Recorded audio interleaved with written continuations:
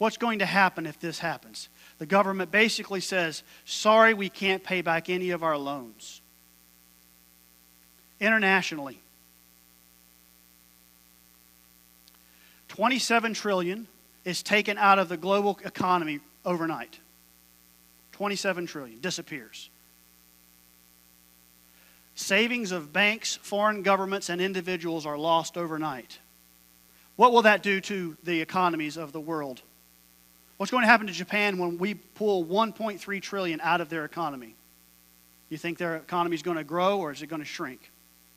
What's going to happen to the UK? What's going to happen to China? Global depression. There's no other way around it. I'm not trying to be sensational.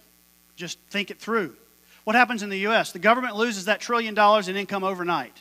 It disappears. Have to cut Social Security, Medicare, welfare, unemployment, military spending. I believe we could end up spending half of what we're spending now, maybe even less. So we're spending 4 now.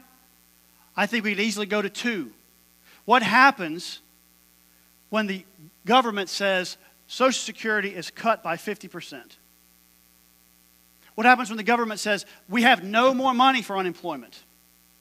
What happens when the government says, hey, I know you're getting dialysis 3 times a week, but guess what? We don't have any money. What happens to the churches? How much of the income of this church is based on Social Security? 70%? And I'm not picking, I'm just saying, just to think it through, just do the math on it. Cut 50%. What happens to our military when we have 50% cuts? Trillions lost from 401k and retirement accounts. That little sliver I told you about disappears.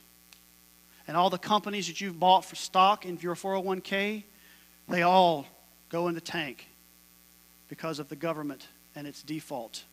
A second Great Depression.